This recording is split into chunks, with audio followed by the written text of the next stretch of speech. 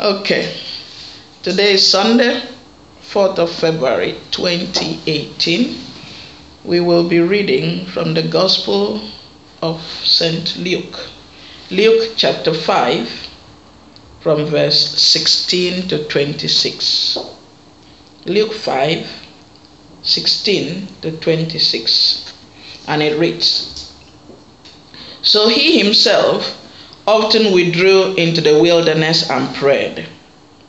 Now it happened on a certain day, as he was teaching, that there were Pharisees and teachers of the law sitting by, who had come out of every town of Galilee, Judea, and Jerusalem, and the power of the Lord was present to heal them. Then behold, men brought on a bed a man who was paralyzed, whom they sought to bring in and lay before him. And when they could not find how they might bring him in, because of the crowd, they went up on the housetop and let him down with his bed through the tilings into the midst before Jesus. When he saw their faith, Jesus said to him, 'Man, your sins are forgiven you.' And the scribes and the Pharisees began to reason, saying, 'Who is this who speaks blasphemies? Who can forgive sin but God alone?' But when Jesus perceived their thoughts, he answered and said to them, 'Why are you reasoning in your hearts? Which is easier to say, your sins are forgiven you, or to say, rise up and walk? But that you may know that the Son of Man has power on earth to forgive sins,' he said to the man who was paralyzed, 'I said to you, arise, take up your bed, and go to your house.' Immediately he rose up before them, took up what he had been lying on, and departed to his own house, glorifying God." Verse 26. And they were all amazed, and they glorified God, and were filled with fear, saying, "We have seen strange things today." This is the word of the Lord. Thanks be to God. Father, I declare by the power of the Holy Spirit in the name of Jesus that we will see strange things today. Father, I declare that we will hear strange things today. Father, I declare that we will experience strange things today. And Father, not just today, but all the days of our lives. Father, because we have chosen to seek your face, we have chosen to live in your presence. Father, we will live in the supernatural, and we will always experience strange things. We will always hear strange things. We will always see strange things, and we will live by strange things, Lord, to the glory of your name, through Jesus Christ our Lord. Amen, amen, amen. Okay, so you're all welcome to the service of today, and as we might have gathered, the title is God Does Strange Things. Amen. God does strange things. That is what we are dealing with today. God does strange things, but only a few people actually know it or experience it or live by it, because he does strange things to those he loves. Yeah, he does strange things for those who love him, and he does strange things for his friends, those who are close to him, who seek his presence, who seek his will, who seek to do according, those who are called according to his purposes. Those are the people that actually know that God does strange things, and who actually experience the strange things that God does. It will not always fit our political correct mindset. You will only see it, know it, live by it when you shift out of the politically correct society and choose to live a strange life. Amen? Okay. So Are we willing to live that kind of life according to God's purpose? That's the question. Are we willing to live our lives according to God's strange plans and purposes? If we are ready to walk according to His will and plan and purpose, then we will surely experience those strange things. That should be our daily walk. People should see us and ask, how are they doing it? That our life should be a testimony to the world. So in this church, we have agreed that this year is our year of the supernatural. We have been going higher. We have been seeking the face of the Lord. More than last year, we want to know more. More than the year before that, we want to know more. We want to go higher.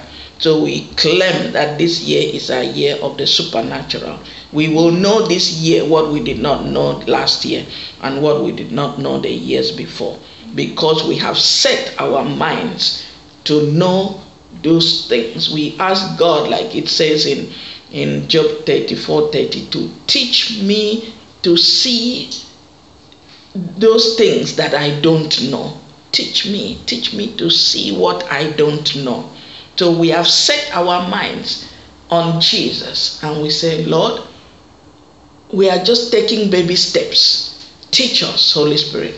Help us to know what you want us to know. And we can be sure of this because God has already, we wouldn't even have this mindset if we were not predestined for it. Ephesians 1:5-7 tells us that we have been accepted in the beloved. So we are not even struggling to do it. We are just positioning ourselves to do it. Amen. We have been accepted in the beloved. Ephesians, I'm just shortening it. If you read Ephesians 1:5-7, you'll get the full picture. God has already predestined us to adoption as sons by His Son, Jesus Christ. So God has chosen us for Himself, and we are His adopted children through Christ, in Christ, with Christ. We have already been blessed by His acceptance of us in His beloved Son, Jesus Christ. So what we are doing, when we say we are setting our faces, we are looking up to Jesus. We are doing it with joy. We are doing it with expectation, with a lively spirit. We are doing it. It's not something we struggle to do. We just flow in it. We position ourselves to receive instructions from the Holy Spirit. So to this end, we are God's friends. Yeah, because we choose Him. To this end, we are God's children. We are co-heirs with Jesus Christ, and we are God's mouthpiece. So when we look at His face, we look at His lips. When He speaks, Jesus says, my sheep hear my voice and they follow me. So when we listen to Him, we will speak what we hear Him speak. We will do what He tells us, and we will live accordingly. How can you have a normal life when the God that created the whole earth is walking through you? He is too much. That's why David says, He anoints my head with oil and my cup runs over. You have to run over. There's no way you can put God in you and you remain the same. Imagine you are a glass of maybe 250 mils and God is 20 gallons of water. I mean, how can you fill 20 gallons into one glass? You have to overflow. So that is who we are in God. If He lives in us, we must overflow. And people have to see that overflow. He anoints my head with oil, my cup runs over. We have to live a life that overflows at all times, because we cannot. You read about all the prophets, like, John the Revelator or Gabriel or whoever. In the presence of God, you can't stand. People who say, Pastors will wave their hand and people fall. It's all fake. You go and stand there and see how fake it is. If the presence of God is on you, let me see how you are going to stand. Yes, God knows who we are, and like I said, he does it for those who love him, those whom he loves, those who are predestined. So what I experience, a non-believer may not experience, because they have already blocked it out. They have blocked themselves out, because they are not open to the supernatural. They are already criticizing the supernatural. So how can you receive? So because we are God's friends and God's children and God's mouthpiece, that means we have the ability to overturn things. Remember what he told young Jeremiah? When he called Jeremiah, Jeremiah said, how can you call me? I'm a child. I don't even know how to speak. He says, you can't say that. You are just a vessel that I'm going to walk through. I give you authority to uproot and to build. This was a child, a young boy. I give you, because when you uproot and you build, it's me doing it through you.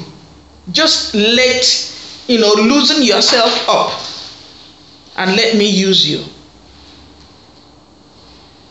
That means we have the ability to reverse curses, to do things. We have the ability to cause mountains to move, like Jesus taught his disciples. This is us living in the supernatural. These are evidence. We have been predestined to rule and reign with God. So when we walk into these things, these strange things, we have to remember it's not me doing it. It is the God Almighty in me that is doing it. Okay? So with God, all things are possible. With God. So that means when we agree to live and walk with God according to his plans and purposes, then we have the ability to do strange things.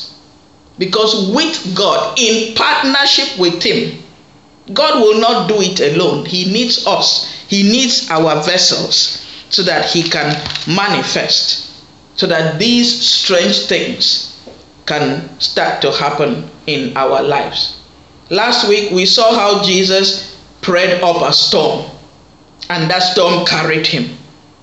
His normal was the supernatural. So that's what we are trying to emulate. Our normal should be the supernatural. And that means spending time with Jesus. That's how he did it, according to what we just read now. Luke chapter 5 verse 16. So he himself often withdrew into the wilderness to pray. That's what we saw last week. He wanted to go, then the people intercepted him. He said, okay. He ministered to them, fed them, and then he dismissed everybody and went up to pray. And that's what we are reading again today in Luke. So he himself often withdrew, just by himself. He withdrew often into the wilderness and prayed. That is how you invoke the supernatural. That is how Jesus did it and showed us the example. He never allowed his ministry to make him too tired for prayers. He refused to do anything without first talking with Daddy. May we never be too tired to seek the face of the Father in the name of Jesus. Amen.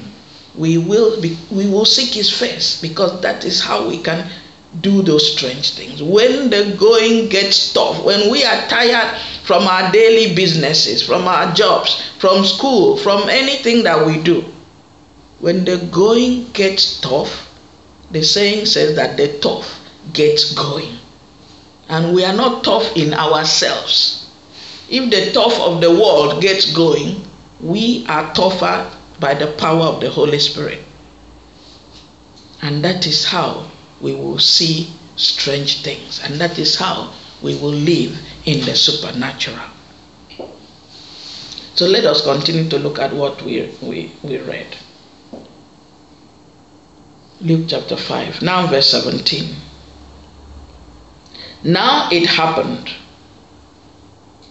on a certain day. I want you guys to catch that. It is not every day. Jesus has been going out preaching. Jesus has been going out teaching. But this was a certain day. It happened on a certain day. Your blessing will come on a certain day in the name of Jesus. Your breakthrough will come on a certain day in the name of Jesus. It may happen for others. Don't look at it. Keep focusing on Jesus, because your certain day is coming in the name of Jesus. It happened on a certain day as he was teaching. You see, it wasn't even that he was out there ministering. He was teaching. He was seated in somebody's house teaching. So don't start saying, oh, it's only crusade, it's only this, it's only that. No, your certain day will come as long as you focus on the Father. Because when his time comes, he will say, now is the time. As he was teaching. So he's there teaching, and there were Pharisees and teachers of the law sitting by, who had come out of every town of Galilee, Judea, and Jerusalem. See, these are the people. Some came. It's funny. People of all sorts came out, from all walks of life. Those who loved him, those who liked him, those who were just curious about him, and even those who hated him. They were all there. They came out of every nook and cranny of the place. Every town of Galilee, Judea, and Jerusalem. They came. And he was there just teaching them. And what does the next line say? Of the last statement in verse 17. And the power of the Lord was present to heal. I don't know if you guys see how loaded that verse 17 is. On a certain day, Jesus was just teaching. And then all these Pharisees and Sadducees and scribes and whatever, all kinds of people, all walks of life, the good, the ugly, the beautiful, and the works, they all came. Some to criticize, some to clap, some to whatever, all works. And he says, as he was teaching, the power of the Lord was present to heal. And you can put anything in that healing. When the presence of God comes, strange things will happen, guys. Strange things will happen. The power of the Lord was present to heal. Heal your finance, heal your physical ailment, heal your mind, heal your situation, whatever. When the presence of the Lord comes, he can do anything. That's why we are talking about strange things today.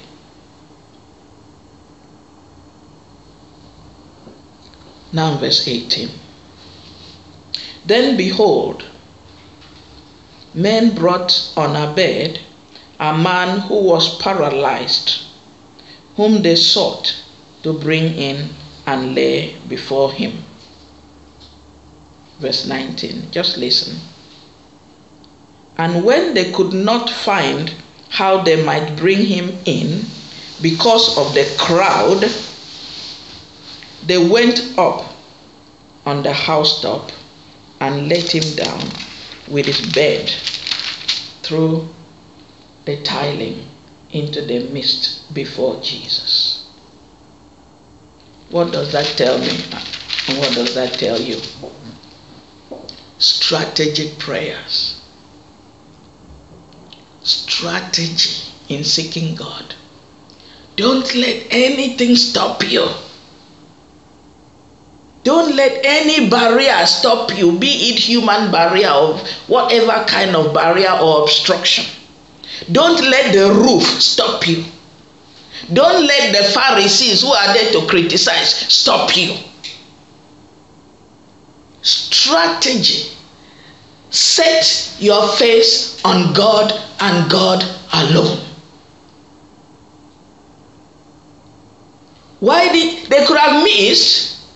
Don't forget, Jesus was down sitting somewhere teaching, and they were on the roof.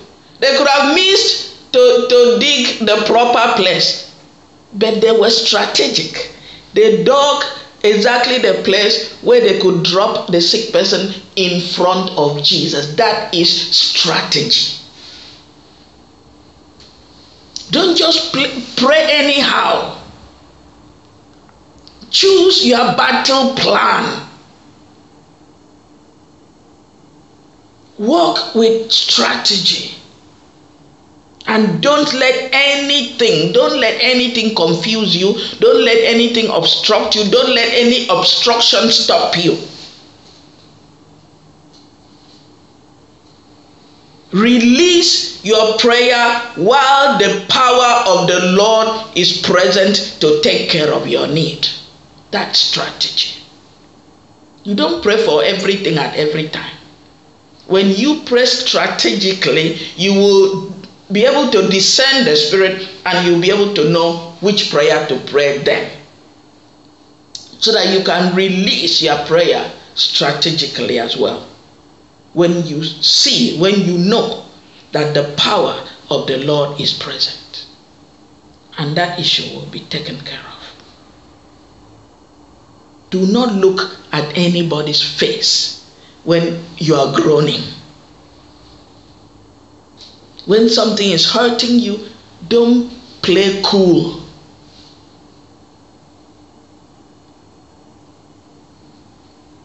Go down on your knees, fall on your face, pound the ground and say, Lord, I know that you are here and I need your help. If I could do it by myself, I would have gone out to do it, Lord. But I know that you are the only one who can help me out of this situation. So I am facing you. I am looking up to you. And I will not go until you bless me. That's knowing the presence, knowing the timing. Discerning when the presence of God, the power of God is present to heal. When you are focused in your prayer, you will receive your breakthrough, you will receive your deliverance, you will receive your healing in the name of Jesus, because that's what happened here. We don't just have these things to read and enjoy. We have to live by it. We have to ask ourselves, what does this mean? And dig into it. So this paralyzed person's friends were strategic. That guy was too weak to do anything for himself. So it's not just you. That's why God says, where two or three agree. When you are weak, then I'm strong. When I'm weak, then you are strong. And we stand with each other. And we fight through. That paralyzed person did not do anything for himself. It was his friends that did everything for him. They dug the roof. They, lowered him down in front of Jesus.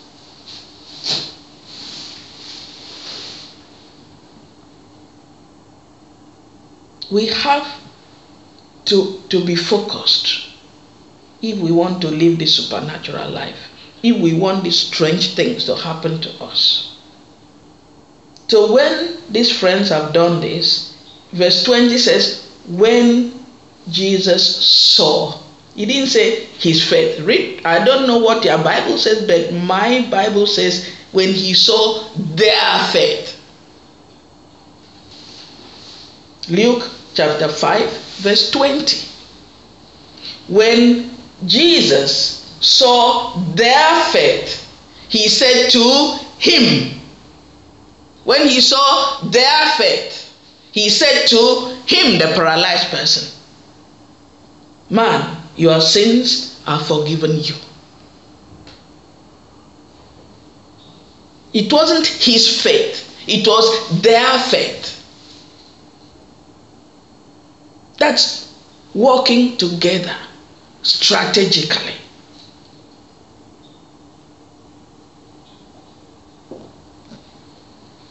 So now Jesus is saying to the man,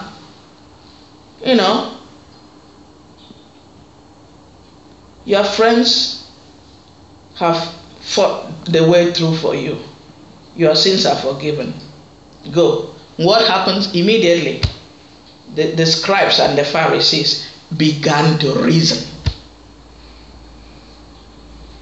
Stop reasoning when Jesus is talking to you.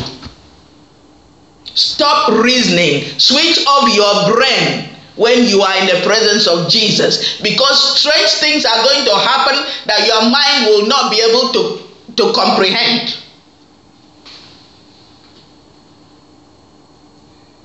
Listen only to Jesus. Agree with his word. Agree with his strategy. Agree with his plans and purpose. That's not what the Pharisees did. You and I, we will always have Pharisees in our lives. Jesus is saying, you are blessed. A Pharisee will stand up. Who told you you are blessed? Look at where your father stopped. Look at where your mother stopped. Look at your background. Look at your situation. Look, you don't have this, you don't have that, you don't have that. Pharisees, they start to reason. I'm not living according to my means. I'm living a supernatural life. What's your problem? Beware of the Pharisees. Hypocrites. Because they don't understand, they don't want you to understand. That's why Jesus called them blind, the blind leading the blind. The Pharisees began to reason and saying, who is this who speaks blasphemy? Who can forgive sin but God alone? The demons were seeing Jesus and calling him Messiah. And they were studying the scriptures. They did not know that Jesus was the Messiah. Blind. Confusing you from receiving your own blessing. Who can forgive sin but God? Demons knew Jesus was God, but they did not. Demons will scream when Jesus comes. They didn't even learn from that. They were only there to criticize, to reason with human brain.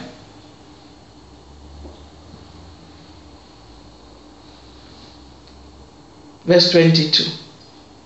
But when Jesus perceived their thoughts, he answered and said to them, why are you reasoning in your hearts? Which is easier to say, I'm God, I can do it anyhow I like. What's easier to say? Your sins are forgiven you, or to say rise up and walk? I can do both, but I chose to do it the other way.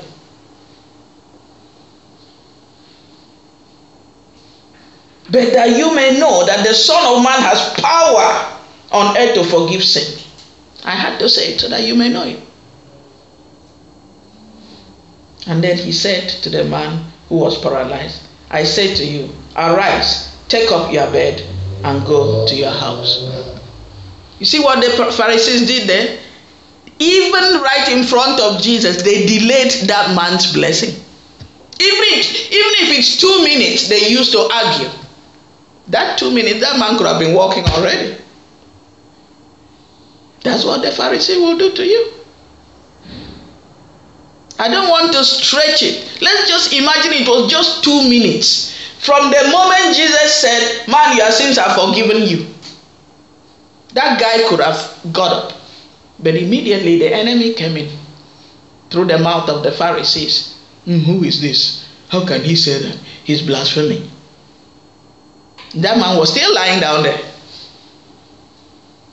Right in front of Jesus, they delayed that man's blessing. Even if it was for 2 minutes, it's still delayed. Don't listen to human reasoning when you want to walk in the supernatural. Listen to Jesus alone. He is the author and finisher. He can do it however he likes to do it.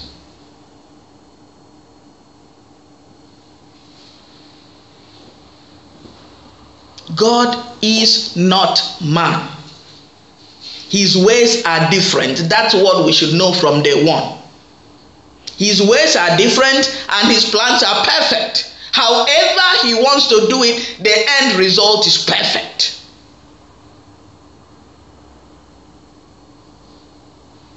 Don't let the Pharisees of your life delay your blessing because of human reasoning,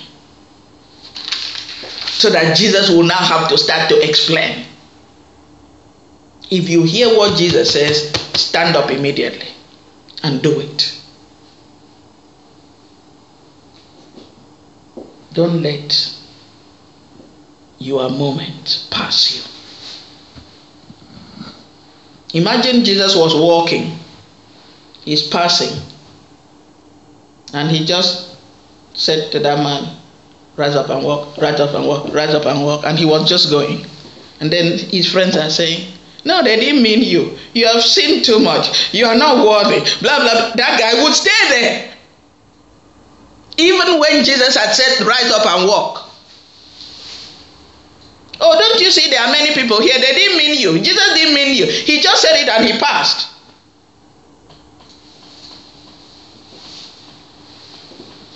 Don't listen to human reasoning. Switch off your brain when you are in the presence of Jesus, because your brain is too hazy, too clouded, too useless at that moment.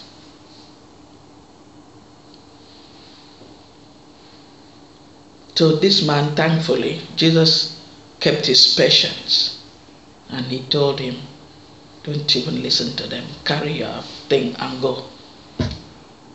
And verse 25 says, immediately the guy rose up before all of them who were trying to stop his miraculous blessing, his miraculous healing. In front of all of them, he took up what he had been lying on and departed to his own house, glorifying God. And then verse 26. And they were all amazed. Finally, they were all amazed. Even when it says all, it means describe the Pharisees, all of them. And they glorified God and were filled with fear or awe, saying, we have seen strange things today. Are you ready to see strange things in your life? Just believe in what Jesus says. Don't try to reason. Don't try to reason.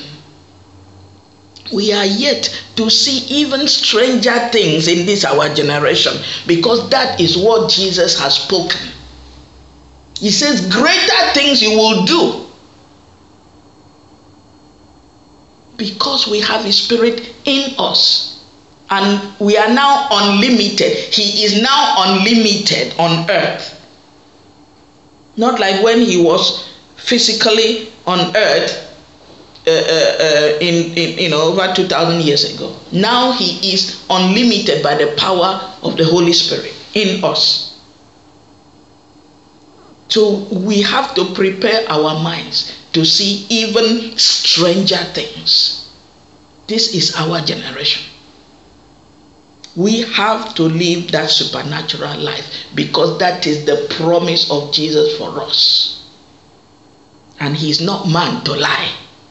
He's not saying it so that you love him more. No. Take it or leave it. It's your cup of tea.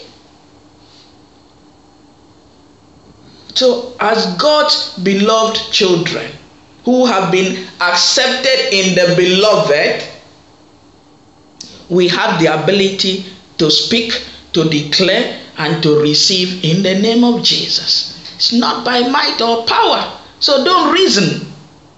You are not the one doing it. All you are doing is to say yes to what Jesus says yes to. Speak it, declare it, receive it, and say thank you, Jesus, and go. Let others stay there and be envious. You are God's choice. You didn't choose yourself. God chose you. So just enjoy it and be grateful to him. We have the power and the ability to overturn things when we are God's friends, when we walk alongside with the Holy Spirit. We talked about Joseph a few weeks ago as well, and how Jacob blessed his children before he died. Remember, he cursed Reuben because Reuben had gone to sleep with one of his concubines. In Genesis chapter 49, if you want to check. We have to hurry now. But I just want to make a point so that we know. Genesis 49 verse 4. He's talking to Reuben. Unstable as water, you shall not excel. That's a curse. Because you went up to your father's bed, then you defiled it. So that's how Jacob put a curse on his son Reuben, and even on Simeon and Levi. Instruments of cruelty in their dwelling. Let not my soul enter their council. So I don't want to have any part in them. Let not my honor be united to their assembly. For in their anger they slew a man. You see? So what happened? That's Genesis 49. Go to Deuteronomy 33. Deuteronomy 33.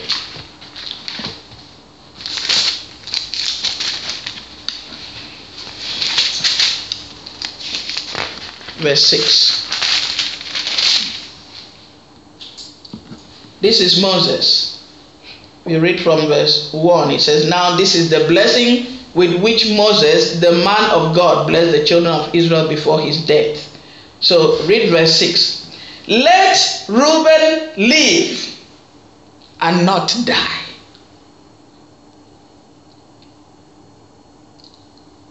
Nor let his men be few. What did Moses do? He reversed Joseph's curse. That's the power you and I have when you are a friend of God. Somebody speaks nonsense about you, cancel it in the name of Jesus. Years later, the father who had authority had spoken a curse. But a friend of God came and said, no, it shall not be. I reverse it in Jesus' name.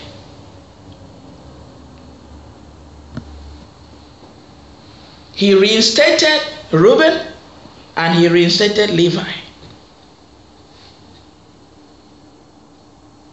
Even God himself, think of this.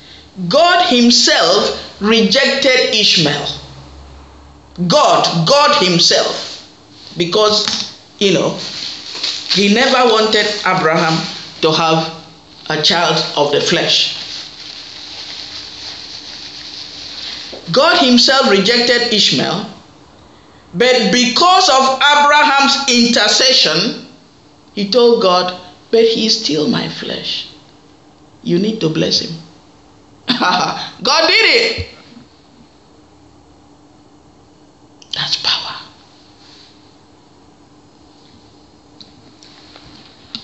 We need to learn to pray. We need to learn to pray and overturn things.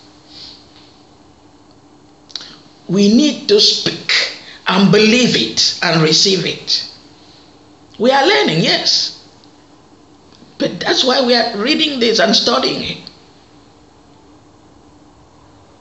God said the sun will rise up at such a time and will say, one day Joshua said, sun, stand still.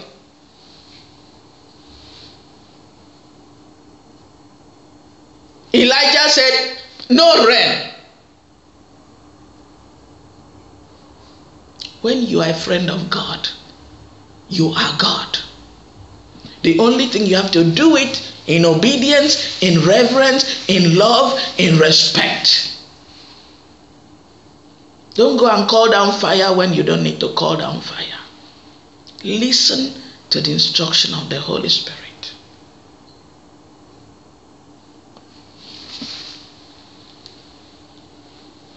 Let's go back to Luke. This time let's look at Luke chapter 10 so I can round up. Luke chapter 10.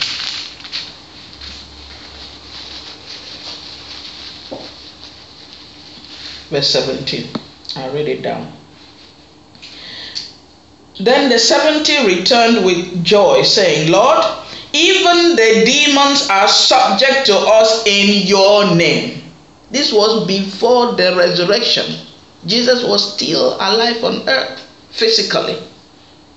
But in his name, the disciples came back and said, even the demons are subject to us in your name. And he said to them, you guys, you have not seen anything yet. I saw Satan fall like lightning from heaven. Behold, I give you the authority to trample on serpents and scorpions and over all the power of the enemy, and nothing shall by any means hurt you. Nevertheless, do not rejoice in this, that the spirits are subject to you, but rather rejoice because your names are written in heaven. That is the ultimate goal.